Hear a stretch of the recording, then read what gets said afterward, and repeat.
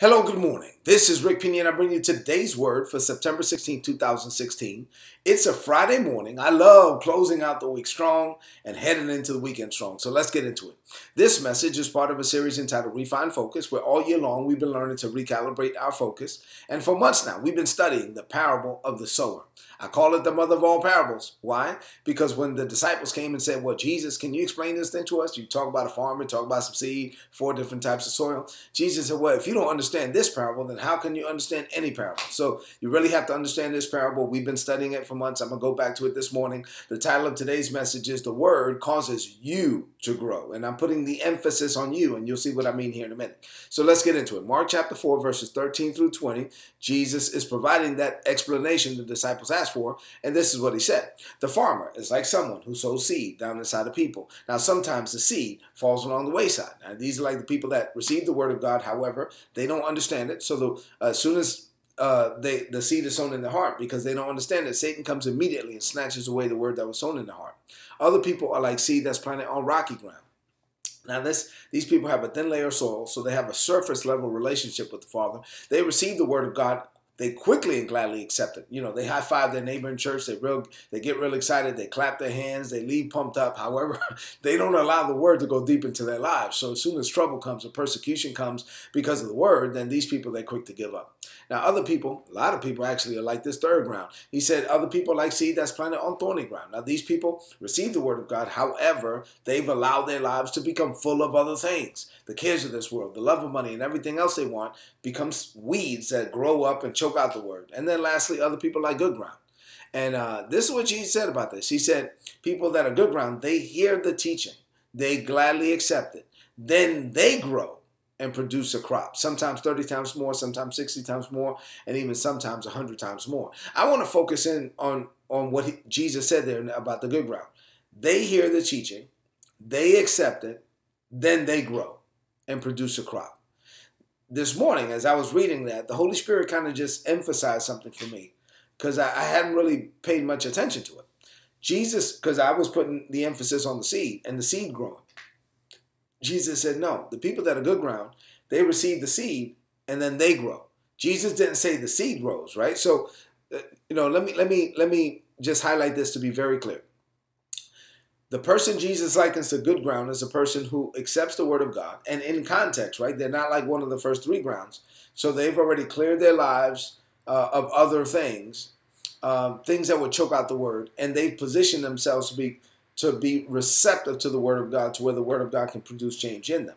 So this is a person who is free of competing priorities, right? So now they have given the word of God first place. And now, as they accept the word of God is a seed. It gets down in the heart. And then Jesus said they grow. Jesus, once again, didn't say the seed grows. He said they grow. The seed is the word of God sown in our heart, into the soil of our heart. And when the word of God, the seed, is sown in our heart, we grow. How does the seed grow? How does the seed produce? In us. We are the people that actually grow and develop because of the word of God. That's what I'm focusing on today. What does this mean to you today? I have 5 quick things to share with you. Let's get into them so we can close out the week strong, head into the weekend strong. Number 1, the word of God is spirit and life, right? Jesus said the words that I give you, they are spirit, they are life, there's power, there's boundless potential in the word of God. The word of God is supernatural. The word of God is limitless. So when the word of God is sown in your heart, it causes supernatural change. It produces supernatural change in you. Number 2, when God places his word in you to grow, he does not refer to the word growing. He refers to you growing. So it's not like the word is, even though it's a seed, doesn't really grow in and of itself. It just causes you to grow and you to develop. And this is very important because we all should want to grow. Number 3, the more you get God's word down in your heart, the better position you are to change your mind, the way you think, to change your emotions, the way you feel, and to change your will, the way you make decisions. So your mind is your thinker, your emotions is your feeler, and your will is your chooser. And your mind, your emotions, and your will be changed through the word of God. The more you get the word of God down in your heart, the more you make it a practice to get the word down in you, read it on a daily basis, then you're going to wake up one morning and realize that the word of God has caused you to change. The word of God didn't change, but it caused you to change, and that change happened from the inside out. Number 4, make it a daily practice to get, like, for those of you that watch this video every day, or that read today's word every day, or that open up your Bible every day, that's good.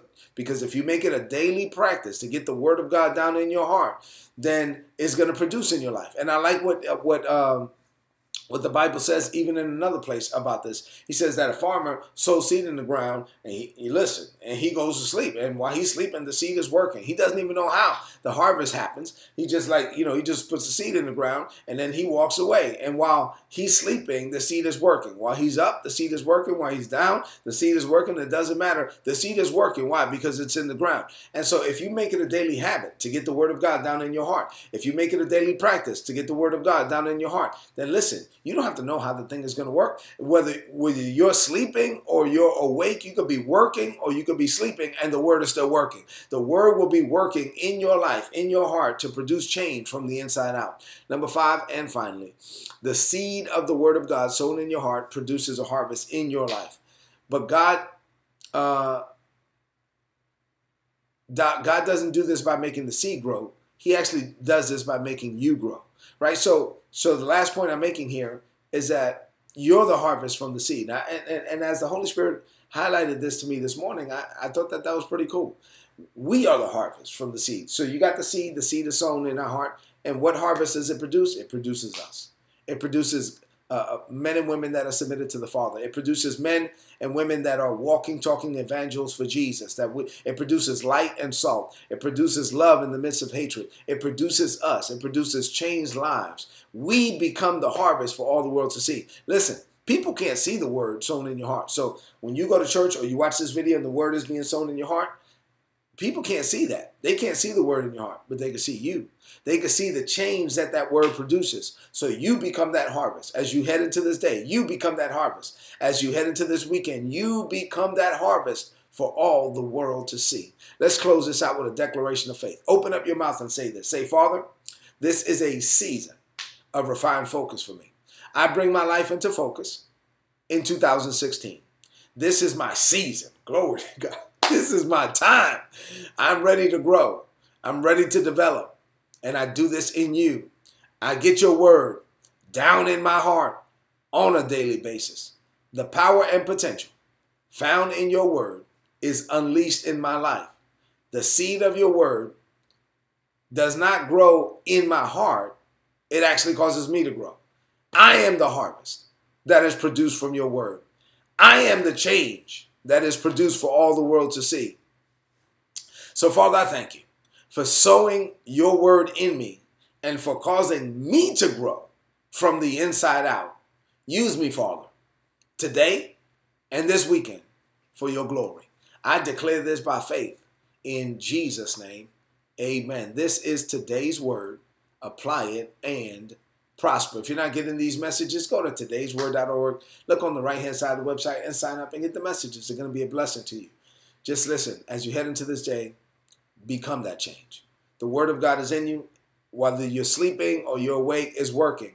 But as it changes, as it produces change in you, allow the world to see that change. Open up your heart and expose to people. Tell your story. Tell your testimony. Become the change for all the world to see. God bless you.